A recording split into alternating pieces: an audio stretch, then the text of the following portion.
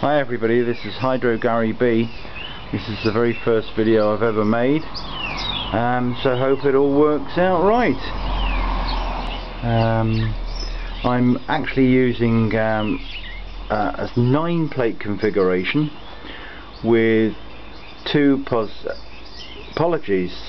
positive, 2 negative and 3 neutral. Running it through a 12-volt system. I've got a charger to charge the battery. I'm using the battery there. I've got some spare aircraft batteries if I need to boost up at any time. I was running it all through a shunt because to start off with I had far too many amps. I've now reduced the actual electrolyte solution. Right, well, let's see how the experiment goes. Here we go. I'll turn on my switch, and as you can see we have our 12 volts.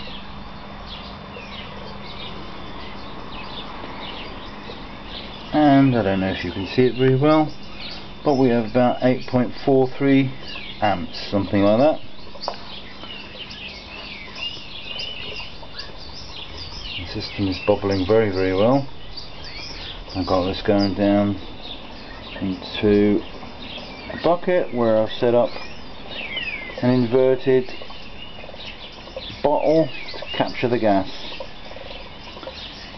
So it's producing very well at the moment.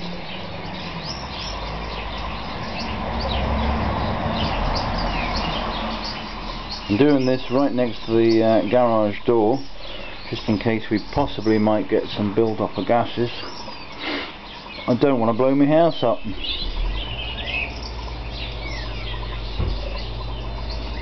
So here we go.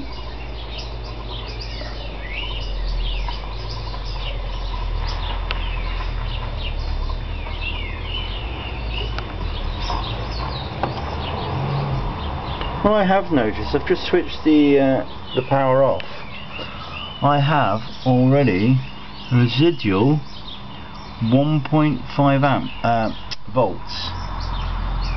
So the electrolyte and the plates are actually acting, they're fully charged and they're actually acting as a battery.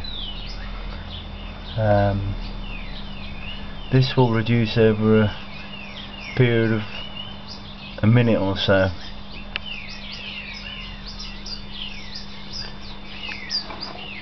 As you can see, no amperage.